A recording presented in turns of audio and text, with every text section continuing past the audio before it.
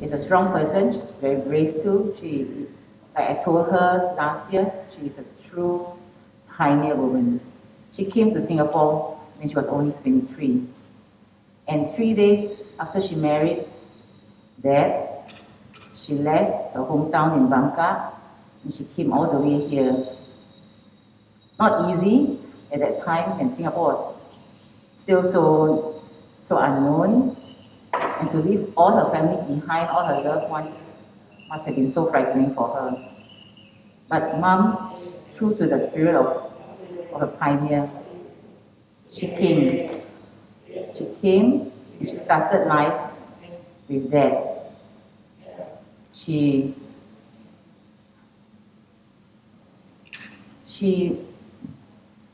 like a true and good wife that she is, she did everything that she could to help Dad make a good home and a good family for him and for us when we came along. Mom took her sewing skills when she came to Singapore. She used her skills to help Dad. Because we were not well-to-do, life was tough for her. So she did all she could to help Dad. She sewed, she baked, and in her own way, she showed how much she loved Dad and she did all that for him. And she never complained. She did it willingly. And she did it because she knew that this is where she is, where she has come to be. She knew that this is where she has started her life with Dad. And so Mom never complained. In her earlier years, she doesn't complain. We have never seen her complain. We would see her day after day, night after night, as she was so bent over the single sewing machine, trying to poke trying to put the little thread into the needle, and then sometimes even late at night, then you hear the sewing machine, and you know that she's trying quickly to finish a piece of clothing for her client. Literally her client, and you will see these clients coming to our house just to try on and see whether it fits them. And this is the sewing part. And I never knew, until recently I found out that Mom actually taught her friends sewing actually when she was in Bangka. And so she took that skill to Singapore. Not only that, Mom was also a baker. She baked, every Chinese New Year she would bake cookies and she would bake her famous kueh lapis for sale. And her kueh lapis was very popular. And Dad was always very proud of her kueh lapis. Not only would she sell her kueh lapis for sale, he would always ask Mom, can you bake extra? Then he would give it to his bosses.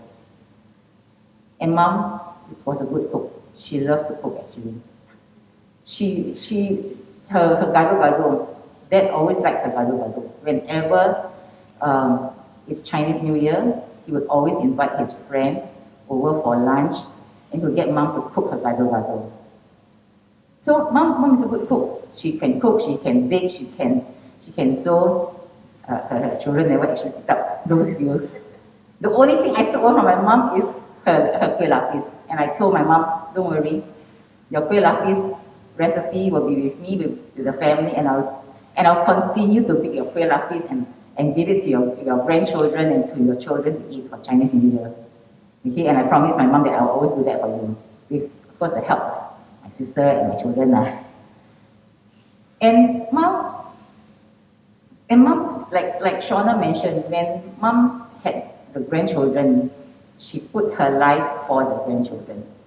She willingly took the grandchildren in, she looked after them from the time that they were babies, all the way until it was time for them to go to school, to childcare. And Mom would do it willingly. Every day we would bring our children to her and to Dad.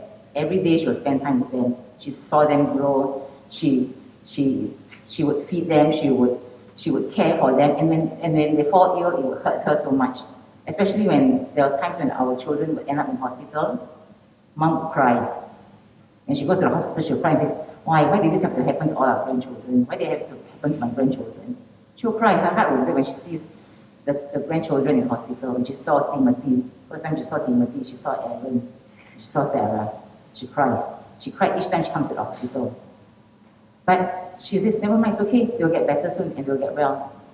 And when they all got well, she was there for them. She's always there for the family. And that's mom. She's always there for the family, unquestioningly. She never questioned why must it be her. Never. She's always self before all of us. Yeah, she will always put herself before us. But mom, like I say, mom is a true brave woman. She couldn't speak English very well, but she struggled with the English with us. And she spoke Mandarin to Albert, with Albert. But she decided, I think in her late 30s, in her 40s, or thereabouts, she decided to go and sign up for the basic English course.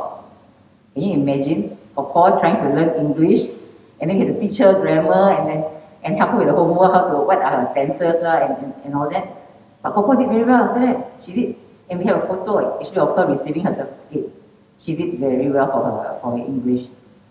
And today, people, when they hear Papa speak in English to them, they say, hey, your mom speaks pretty good English. But in the earlier years, no. Yeah. So, you see, when mom came, she couldn't speak dialect. But she struggled, she took the courage, she took a step, and she learned English. She learned dialects.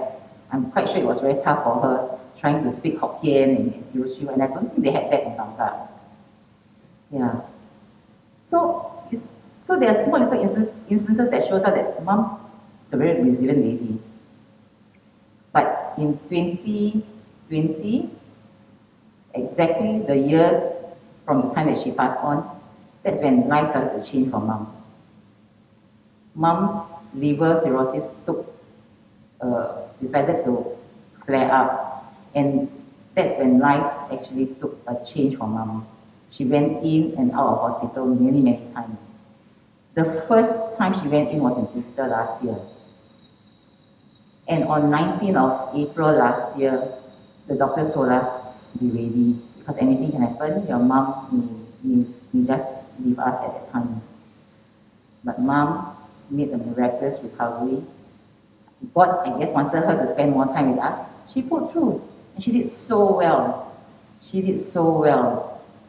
But the liver cirrhosis continued to flare up and give her issues. Mom in total had 14 hospital stays throughout 2020. It saddened her to have to go in and out of hospital, but I told mom, look, don't, and mom can take instruction quite well. So I told mom, don't be sad. You know, they have to go in and out of hospital. Don't see it as inconvenience. Why don't you look at it positively? Take it as a staycation. You know, you take it as a staycation, then it won't be so bad. Staycation, you have the opportunity to have free food, although you don't like the hospital food. All your grandchildren, your children always buy food for you. But it's a staycation. You make new friends. You have nice nurses to attend to you. You have everybody at your beck and call. So let's see it as a staycation. And she did that. She saw it as a staycation, and so it made her hospital stay a little bit more bearable. Okay? She was quite sian about it, but it made it a lot more bearable for her. But 31st March this year, her situation became so bad that we had to ward her. And this time round, when we warded her, it took a hard toll on her, because the medication that they used to help her to get rid of the water retention and the water overload and the toxin buildup was a bit too much for her. So, and you could see that at this point in time, mom was really struggling, because she had problems trying to breathe. She was breathless throughout the entire time. But even though she appeared breathless, the amazing thing about mom was throughout this entire time, she was lucid. She never forgot. She could remember every single one. Every single person who came to visit, she remembered. She could call out their names, and she asked after them, how are you doing? When my brother-in-law had his medical, she asked him. She remembered, she asked him, so how did it go? So right to the very end, mom always put others before her. She put others before her, she would ask, you know, and she would always show her caring side, without fear. So mom was always very considerate right to the end, very considerate. And mom had control. I realized mom had control because right to the very end, she could tell the doctors whether or not she wanted she gave consent. When the doctor says, I have to give you transfusion, on that night, on Sunday, when she started to lose a lot of blood, and she started to hemorrhage, and we decided that she should have transfusion, actually the doctor asked me, so should we go ahead? I said, you ask mom. Then he actually went through. The doctor went through with her and told her what he was going to do, and explained to her the possible side effects, and he asked her, are you okay with it? She says, yes. She gave her consent right to the end. And after the doctor left, the thing that she asked me is, am I going to be put through more tests? I said, no, no more tests. Just a transfusion to help you, hopefully to help ease the hemorrhaging, but no more tests. Because I think that's the last thing that mom wanted. And we know, and I know that she will never want to put herself through any more tests. But still, she was in control. And the last thing that she did before she finally said goodbye to us was when the pastor talked to her. And he asked her whether was she ready. And she said, yes. You see, the entire time, mom was in control. Mom was in control with every single decision that she made. And that's good. And I think, and to me, I think there's nothing more that I can ask for. To see my mother, to see your papa, being able to make a decision, to say, and still to have that confidence, say, this is what I want for myself.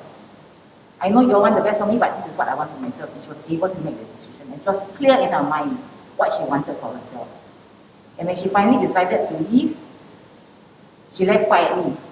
Maybe, like somebody told me, maybe your mother didn't want you all to see how she may struggle towards the last few minutes. She just wanted you all to remember her at that point in time when you last saw her. And you leave that with that memory of her, so that you don't feel sad towards the last part. I think my mother would want us at this point to be very happy for her, to know that she has lived a good life. She has been there for all of us, and she will continue to be there.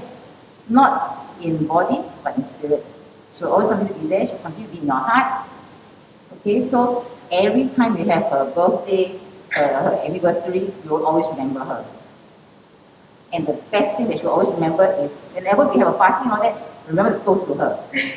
Okay, remember to toast to her. That was a good thing that all of you did, the grandchildren did last night. You all toasted her. Okay, Papa was like that. Each time we have a party, give her a toast. Okay, so mom, this is we say good. Okay, I won't say we say goodbye. Till we meet again. Okay, if it's not goodbye, it's till we meet again. Enjoy yourself in heaven. Eat all the xiao long bao, like Teresa says. Eat all the xiao long bao you want. Drink all the whiskey you want. Until we meet again. Take care, mom.